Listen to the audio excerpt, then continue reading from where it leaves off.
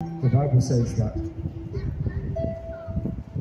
the gospel of the kingdom will be preached to all the nations, and then the end will come. This is a prediction made by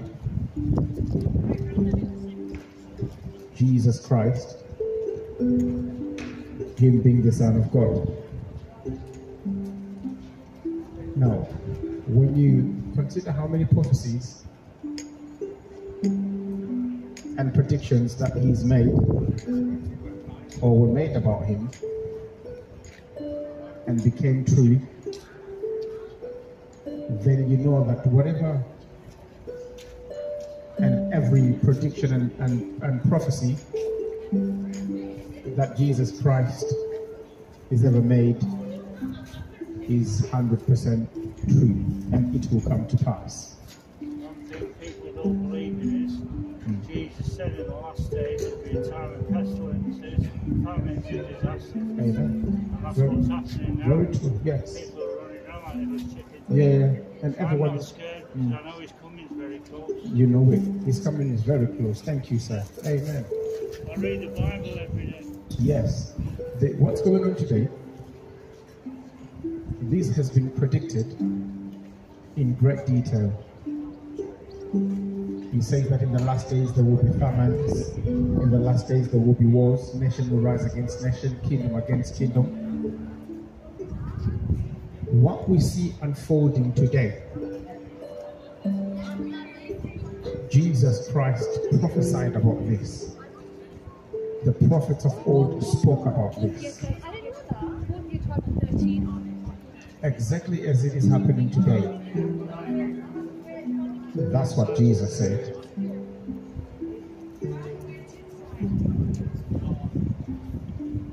It doesn't make sense to hide under the cupboard when the building is on fire. It doesn't make any sense. When the building is on fire, you don't run to the wardrobe. You run out of the building. But it seems today like, as we are confronted with the truth of the current situation, it seems to me like whether it's the truth or not, people just don't want to hear it. If the building is on fire, you don't go or run into the wardrobe. You get out the building. You evacuate. That's what the gospel is all about. Because the place called hell is real. A place called heaven is real, and a place called hell is real. The difference between the two places is the cross of Jesus Christ. As Jesus was hanging on the cross, he was hanging on the cross like this. And he was saying, you can either go to the left, you can either go to the right. What Jesus was really saying was that the difference between heaven and hell is your faith in him. The world is living in fear today. People are scared stiff. But I want you to know, you can put your trust in Jesus. I want you to know that Jesus Christ is life. You can put your trust in Jesus. You can put your trust in Jesus Christ as the Son of God. Now, I know a lot of people have problems with that, but he's on record as having said that. Not only once, not only twice, about a good 5-6 times, Jesus claimed to be the Son of God. After claiming to be the Son of God, he went to the cross and died on that cross. After dying on that cross, they buried him in a borrowed tomb. And after 3 days, he rose from the dead. Jesus has power over life and death. He's proved it. You've seen it yourself by the resurrection, which is why we celebrate Easter. We celebrate Easter because we're celebrating the resurrection of Jesus Christ. That Easter what? That Easter Sunday. Easter Sunday is all about the resurrection of Christ. It means Jesus rose from the dead.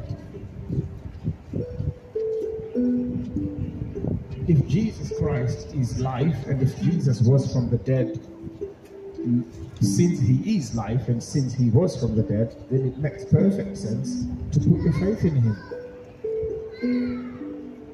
Instead of running around in fear, crippled by fear because of what's happening now, all you can do is put your trust in Christ.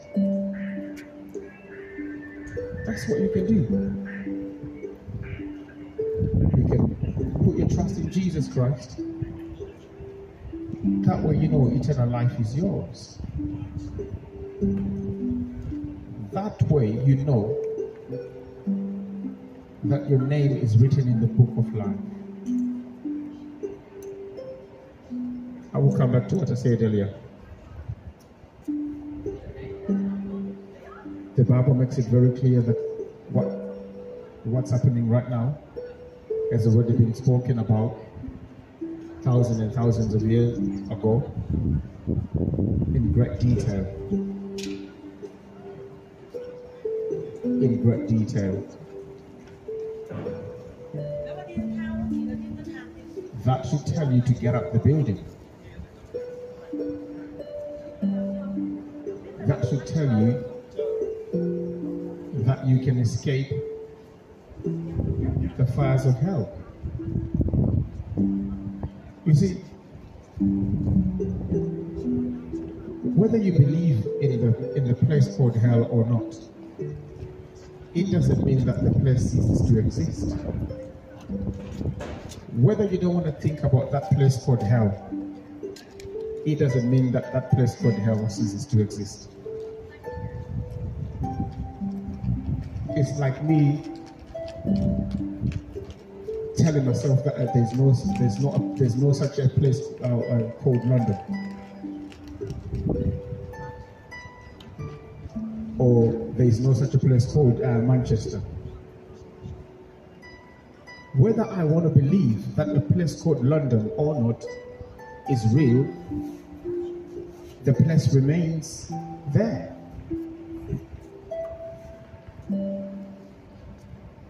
We have been lied to into thinking that if you believe it, then that's it. If you don't believe it, then you're okay. Because I've got a question on that. Let's say, for example, you don't believe that there's a place called hell. Why is it that the conscience continues to arrest us? If there's no such place called hell, if hell is not a real place, why is it that people are living in fear? If a place called hell is not real, why do you get a sting in your conscience? Why is that fear of judgment down inside you? Everybody has that, except those that are washed in the blood of the Lamb, except those that believe in Jesus.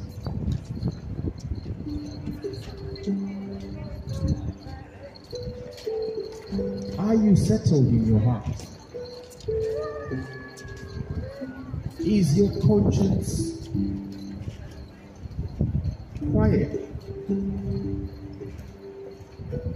Is it?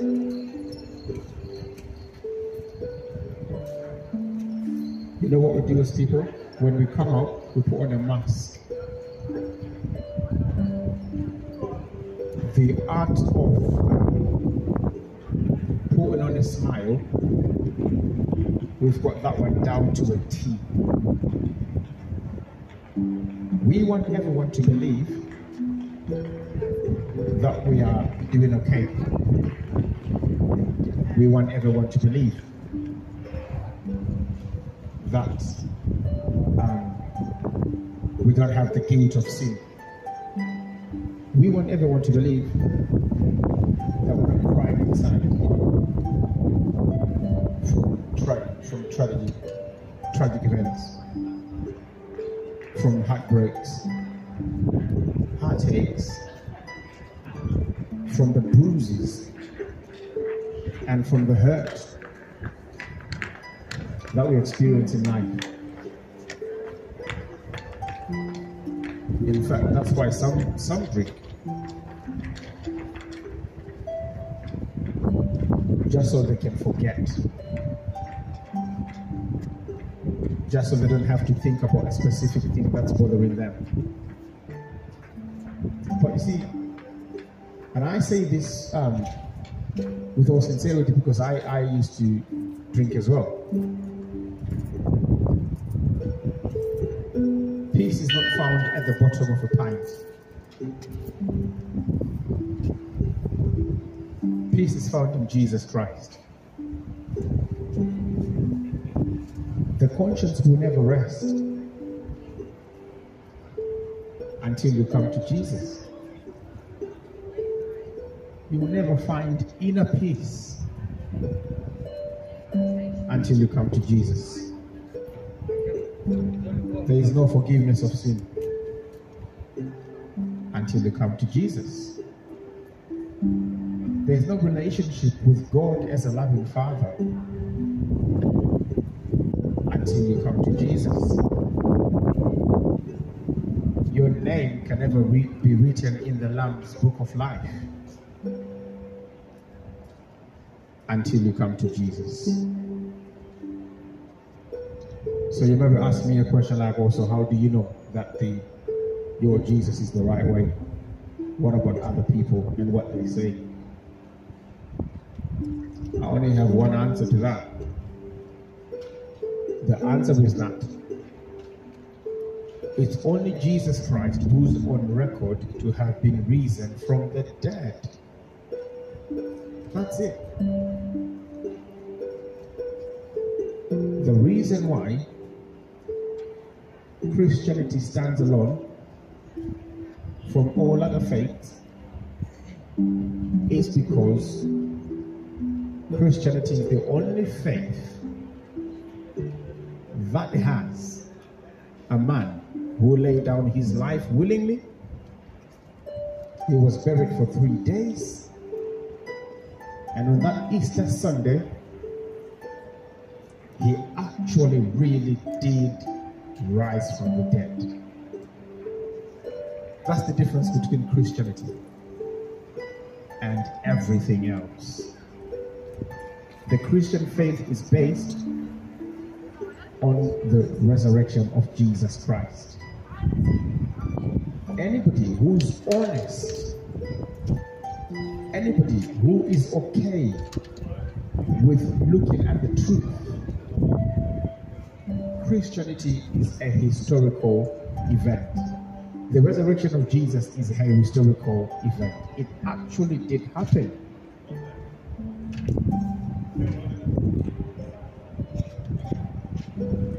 You don't have to live in fear, you know. You don't have to live in anxiety. You don't have to live in that stress. Jesus can wipe away the tears from your face. The hurt that we go through, the pain that we go through, the disappointments in life, the heartaches, the heartbreaks, all of that Jesus went to the cross for that. You don't have to live in fear. Because on that cross, Jesus Christ took away all of that. You don't have to live in depression. Because on that cross, Jesus Christ took away all of that. You don't have to look to live life with a defeated mentality. Because they put that crown of thorns on Jesus' head for you. The crown of thorns they put on the head of Jesus Christ was for your mental health. It was to give you a sound mind. The Bible says that as Jesus was in the Garden of Gethsemane, and as he was praying, he started to sweat profusely. And as he was sweating great drops of blood. People today are overwhelmed with what's going on. And yet Jesus Christ took that overwhelmingness, if you want to call it that. People are living in pressure today. And yet Jesus in that Garden of Gethsemane, as he was praying, sweating blood, under pressure, overwhelmed, he did that for you. They took him into the Roman halls. They stripped his back off bad. They whipped him so bad he could see the bones on his back. That was for your healing. They blindfolded him and they beat him up beyond recognition. That was to restore your dignity. That was to restore the image of God. Because you see, you were created in the image of God. God made you in his image. The Bible says that when God made man, he said, let us make man after our image, after our likeness. When God made you, he made you out of his very best. That's why when things went wrong in the Garden of Eden through the deception of Satan, God had to send his very best. There's no reason to live in fear. There's no need to live in fear at all. Because Jesus Christ is the author of life. The Lord is my shepherd, I shall not want. We all know that one.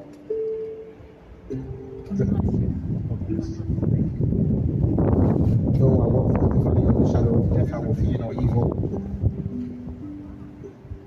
You were never meant to live in fear. God never meant that for you. The inner peace and the joy that you're looking for is in Jesus Christ. The satisfaction and the fulfillment you're looking for is in Jesus Christ. The resurrection of Jesus Christ is the answer to all of your life's questions.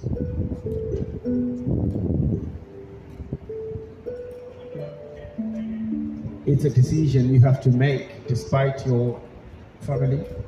It's a decision you have to make despite your own friends. Because that day of judgment is a real day. It's a set date. And on that date, every single one of us will have to come before God one by one. Judgment is not about family, it's not about friends, it's about an individual, and that individual is you. When God begins to ask you, the one question that He will ask you on that day, He's not going to ask a couple of friends, He's going to ask an individual, and that individual is you. I'm going to leave you with this one here. On that day, the one question that God's going to ask you is this: what did you do when you heard the gospel? What did you do with my son Jesus? When you heard about the cross of Christ, when you heard about Jesus dying for you on that cross, paying the price for your sin, making reconciliation between man and God, being warned about the day of wrath to come, what did you do with my gospel? That's the only question God's going to ask you now. One question. What did you do with my son Jesus? I hope everyone has a wonderful afternoon. And I will leave you with that thought. And may the grace of God fill the town of Oldham. In Jesus' name. Amen. Hallelujah. Praise the Lord.